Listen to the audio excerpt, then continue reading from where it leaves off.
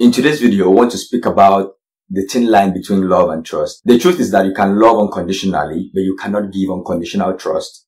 Love and trust are two concepts that are intricately intertwined in any relationship, whether in a romantic relationship, a friendship, a professional partnership. Love and trust plays a major and crucial role. Number one, you can love someone without trusting them. I know that can sound like a conflicting idea because somehow what we have grown to know and believe is that when you love someone, you have to trust them. It feels like there's a pressure underlying that if I love you, I have to trust you, which then gives this underlying thought that if I do not trust you, it means I do not love you. No, that's a lie. As Christians, we were not called to trust people, but we are obligated to love only. We are not obligated to trust. So when it comes to trusting people, it is solely a thing of cognitive decision. It is not a thing that you have to be pressured to do or a thing that you must do. And the certainty of this is that everyone is love worthy. Every human being is love worthy. But when it comes to trust, not everyone is trustworthy. So you have to search and do your investigation to know who is trustworthy before you give your trust. But when it comes to love, everyone deserves your love. That is why you were called to love. Scripture says in the book of Proverbs, trusting an unreliable person in a difficult time is like a rotten tooth or a faltering foot. So when you put your trust in someone whom you have not investigated and done your due diligence to know if they are trustworthy, you are only putting yourself at risk of being hurt or harmed. Because just like a rotten tooth, which when you are hungry and you want to eat, you can't chew on your food, instead you get hurt. It's the same thing with trusting an unreliable person. Just like a faltering foot, a wounded foot, you can't run with it. So the truth is, when you put your trust on people because you love them, you might end up hurting yourself. Before you come to say that people are wicked, who did you trust when you were not supposed to trust them? I have seen situations where people argue that you cannot say you love someone and you do not trust them. And this is because a lot of people do not know that there's a distinct nature between love and trust, which is why they get confused when the thought of I can love you and not trust you is presented to them. And this is the reason I'm making this video, to help someone so that you can change your belief upstairs and not get hurt. And with this knowledge, you have to take off the pressure from yourself of thinking, because I love this person, I need to force myself to trust them.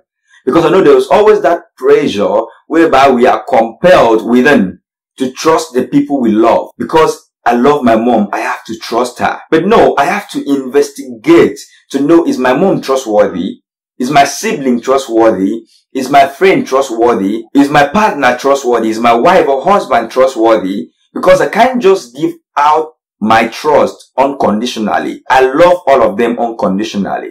But giving them my trust unconditionally is not an obligation. Trust has to do with reliability, honesty, and dependability. And if someone does not possess these virtues, you don't need to trust them. Love them from afar. Again, the demand for trust from someone you love can be manipulative. Because I know there's a lot of people that are in relationships, whether friendship or any form of relationship, who demand trust from their partners. They'll be like, if you love me, you are supposed to trust me. And that can be very manipulative, because in a place where they should come off with clarity, they are now trying to abscond being clear and bringing honesty and openness and transparency to the picture just to make you feel guilty for not trusting them. That is an error that you need to correct for yourself and not be under that pressure to allow someone to demand trust from you. You love them, that's right. But when it comes to trust, trust is not equal love, neither is love equal trust. So if someone comes up to you and says, if you love me, you have to trust me, you can tell the person, no dear. Before you trust them, you need to have a time-proven knowledge of the credibility of their character. Number two, the greater the trust, the greater the betrayal. It will not hurt so much if someone that you do not know betrays you. If someone you do not care about, you do not love, betrays you. But the error is that once you are hurt by someone that is so close to your heart, someone you trusted, someone you loved, someone you gave your heart to, it breaks you. And that is where a lot of people find themselves, because it is the people that they end up trusting that ends up betraying them. And does that mean that you can be so perfect that nobody will betray you? No, human beings fail. We all know that humans lie all the time. And because of the nature of the hearts of humans, which is desperately wicked, you need to be careful with who you give the gift of your trust. Because there are so many occasions of people who have been hurt by the people that were so close to them, people they loved and trusted, out of compassion which they had for them. And they come to a point of being so betrayed, because the greater the trust invested, the greater the betrayal experience. The feeling of betrayal experienced of hurt and pain becomes as great as the trust you invested in that relationship. So that is why before you invest a bit of your trust on any human being, you should be careful to make sure you do your due diligence. You can love them, but trusting them should come with a measure of discipline and carefulness. And this is what you need to know, that trust should not be given based on compassion. Trust should not be given based on love. Trust is not a feeling. It is not an emotion. It is a cognitive decision. Love is an emotional response, but trust is not. So you have to make that very distinct so that you can help yourself in this wicked world. So you can tell yourself when somebody is demanding trust from you, I should not just trust you because I feel the pressure to trust you to prove that I love you. Because I do not need to prove that I love you by trusting you. But trusting you should come from a place of not the surface knowledge, but a deeper knowledge and clarity of who you are, of your character, of the credibility of your person. So you should come to a place of saying, I need more clarity with this person before I should trust them. David, after being betrayed by his closest friend, his counselor, his companion, said, even my best friend, the one I trusted completely, the one who shared my food, has turned against me. It wasn't an enemy who taunted me. If it was my enemy filled with pride and hatred, then I could have endured it. I would have just run away. You know, that is the irony. If it is an enemy that wants to hurt you, you can spot it from afar. But when it comes from someone you love and trust, you may not even see it coming. That is why you can love people, but then when it comes to trusting, you should be a little bit careful. Things can really get messy when the line between trust and love gets blurry. Because sometimes your feeling of love for someone can actually blow out your need for trust. It can make you just trust them because you are so invested in this. In Samson's story, Delilah kept taunting Samson, if you love me, tell me your secret. If you love me, you're supposed to let me into this information. If you love me, you're not supposed to keep this and that from me. If it is something that I'm not supposed to give to you, please don't demand trust on that area. I need to know who you are in this area before I trust you with it. And Delilah kept taunting Samson, and it's a crazy story because I see it literally as him telling him, if you love me, tell me how to kill you. If you love me, tell me the source of your power. If you love me, tell me how to tie you down. And I'm like, how does that make sense? Because when the line between love and trust is blurred, you may not even see when someone you love is trying to get an information to hurt you. Which is why you need to love wholeheartedly, but trust incrementally based on the degree of how much you know them. Don't allow your feelings of love overcloud your need for trust. And had it been Samson had stood his ground to say, I love you and I can't tell you my secret because I don't trust you with it, that would just have saved his life. And sometimes you need to come to that place of saying to someone whom you do not really trust, you don't have confidence if they have your best interest at heart, I love you, but I can't trust you at this moment. I need more time to trust you. I need more evidence to be able to give you my trust. And that's totally fine. There's nothing wrong with that. So here's what I would say to you. Love everyone, but do not trust everyone. If you want to trust anyone at all, make sure that you do your investigation to see if they are trustworthy. It is the knowledge that you gain about them over time that will determine how trustworthy they are. And you are so free to have a good opinion of everyone. You do not need to work hard and be suspicious of everyone. I'm not really sure if this one is this or that. Just have a good opinion of people, but do not give your trust. That is your gift to give. It's a decision. Scripture says, Owe nothing to anyone except for your obligation to love one another.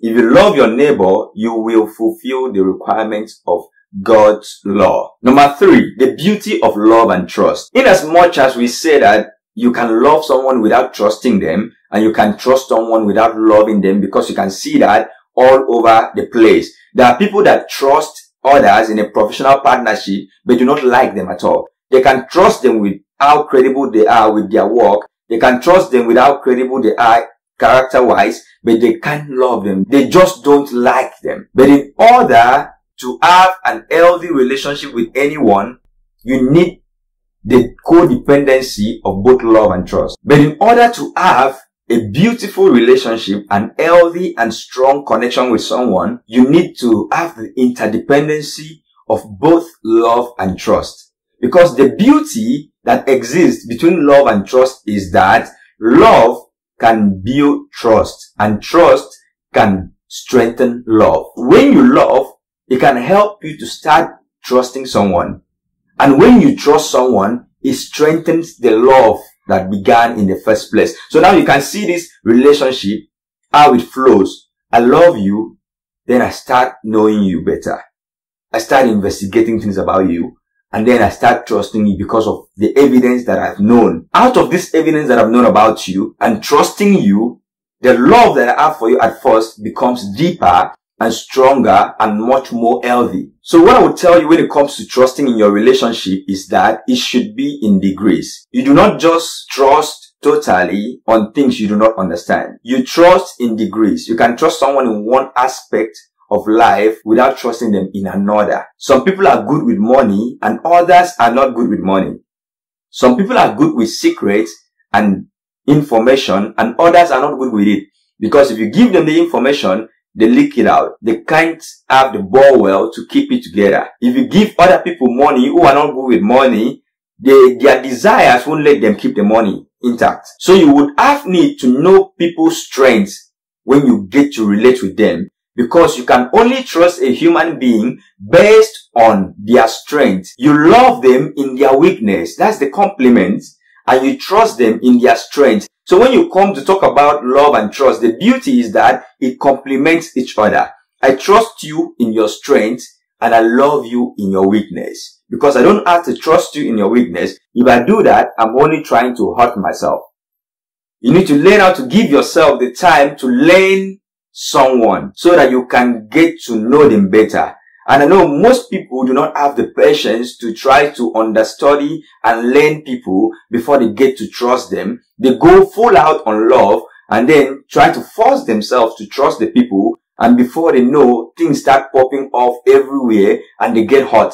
And now the relationship gets scattered because they did not take the time to understudy someone and develop patience to allow time to reveal who these people are so that they can know this is this person's weakness. I should love them in their weakness if I want to continue with them. And this is their strength. I should trust them in their strength. In Proverbs 31 verse 11, it is said of the virtuous woman, her husband can trust her and she will greatly enrich his life. This means that she was trustworthy because it said he can. It didn't say he must trust her or he should trust her. It said he can because there was evidence to which he can trust her with. And I need to say this to someone because this will help your relationship.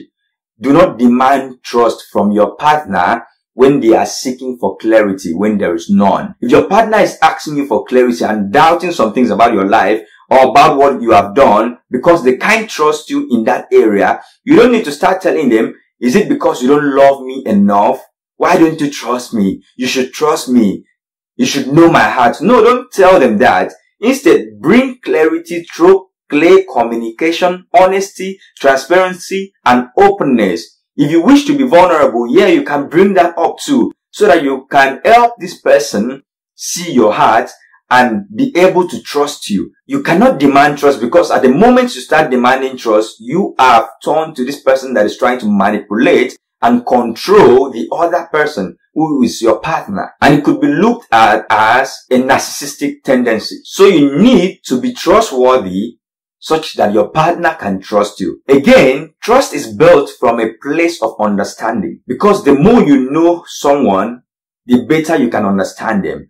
And the better you understand them, you can trust them. And when you trust, that trust will strengthen the love you have for them in the first place. And this is the beauty of love and trust. Ultimately, trust in the Lord with all your heart. Lean not on your own understanding. In all your ways, acknowledge Him, and He will direct your path. That is the scripture in Proverbs chapter 3 verse 5 and 6. And all I can think about is, if you give God all your heart, there is none to give anybody else. But it means if anybody wants to get your heart, they should get to know God. Because a person who will not be able to level up to the standard of getting to know God and give their hearts to God also, they can't find your heart. Even when you tell them you love them, they'll be so insecure to think that because you don't trust them, you do not love them. So you need to be careful and give God your heart, because you can trust God with your heart, that when you try to trust people, God will preserve your heart from getting hurt. God will help you with discernment to know who to trust and who to not trust. And this is the ultimate, which is I'm trusting God. I'm giving God all my heart. I'm not leaning on what I know, on what I get to discover about this person, but I trust God to help me with the things I cannot see beyond what I can see. Thank you so much for watching this video. I hope it has been helpful and beneficial to you. It is a pleasure that you have stayed to watch it to the end. Do well to give this video a thumbs up if it is a blessing to you, and share it to others who may like to see it or who will be blessed also. Do so well to subscribe to this channel. I am Uwemepan. This is my YouTube channel, and I would love you to join me in building this community. If you have video ideas off of these, I would like you to drop it in the comment section. I will go through it with you and get to talk with you down there. Thank you so much for watching. God bless you. See you in my next YouTube video. God bless. Bye-bye.